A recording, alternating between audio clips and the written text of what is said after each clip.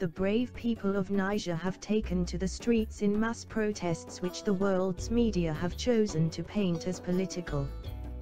These protests are really against the economic slavery and puppet dictatorship of sub-Saharan Africa by the French Areva Corporation and other ruthless corporate entities.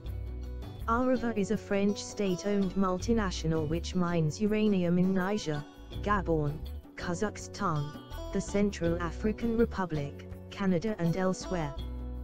They were the primary supplier of the most controversial material to Fukushima, and they are a majority stakeholder in the genocidal biofuel firms of Brazil's Amazon. Niger received just 13% of the more than €3.5 billion, £2.9 billion, the uranium from Areva Corporation's 2 Niger mines produced in 2010. Although mining made up 70.8% of Niger's exports in 2010, it contributed only 5.8% of the country's gross domestic product.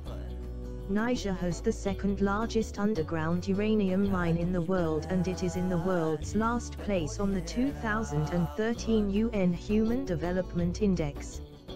More than 40% of Niger's children are underweight. Water and access to improved water sources is scarce. Almost 3/4 of the population are illiterate. Millions of Nigerians live without electricity, education and health care.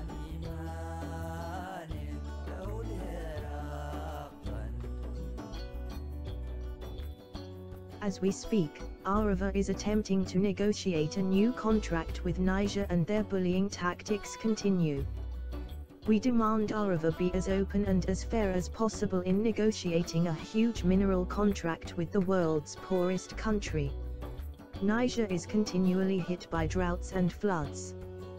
The uranium mines that come at the cost of radioactive contaminated land, water table depletion, and centuries of environmental pollution and health risks for the citizens of Niger should at least provide a secure economy that protects against disaster and provides basic services for its people.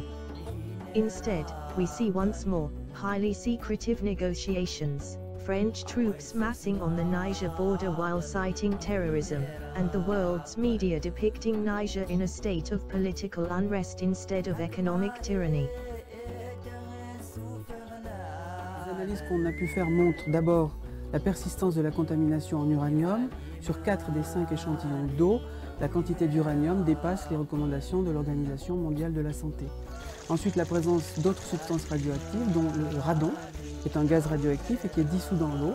Et puis la pollution par des éléments chimiques, par exemple des nitrates, de l'ammonium, du molybdène, à des concentrations pour les nitrates et le molybdène qui dépassent là aussi les recommandations de l'OMS.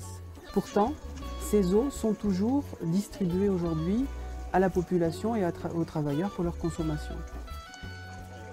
Exposure to radioactivity can lead to serious health issues such as birth defects, leukemia, and cancer. Areva Corporation also wishes to return to the nation of Gabon, where it is easy to exploit the impoverished people with kickbacks to their corrupt.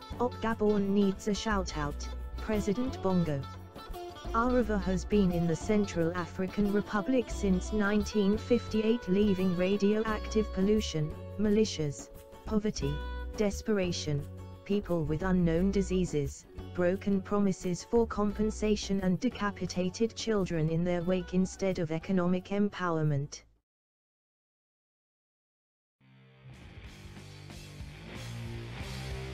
From Japan's Fukushima to Brazil's Amazon, to the Sub-Sahara and soon the Arctic, everywhere we have seen Areva, they leave desperation, death and poverty in their wake. While journalists have been content to shake their heads over corruption, dictators, or what they term ethnic unrest or religious conflict, there are no mainstream media reports on the economic destruction wreaked by Areva on these countries. Areva's image search shows no hint of the death, disease and destruction they are responsible for. Anonymous is issuing a challenge to the world's journalists. We want to read investigative reporting. We want less decapitated children and more reasons people are left desperate and warring in disease and poverty after these companies have pillaged all of their wealth. We want to hear these stories before children are decapitated. And we want to know the people responsible for these unequal and harmful trade agreements. Right now, we want to know about Areva. What are the terms of the secret deal they are offering to Niger? What is their human rights and environmental activity in Kazakhstan? What will be their impact in Nunavut? We want all the economic relationships between Gabon and France, and we want the holdings in France of Gabon's President Bongo. Niger is already in an uncertain and tense state, and Anonymous will not stand by while Areva unleashes the same hell we've witnessed in the Central African Republic, Gabon and Nigeria in Niger, corporate tyrants of the world.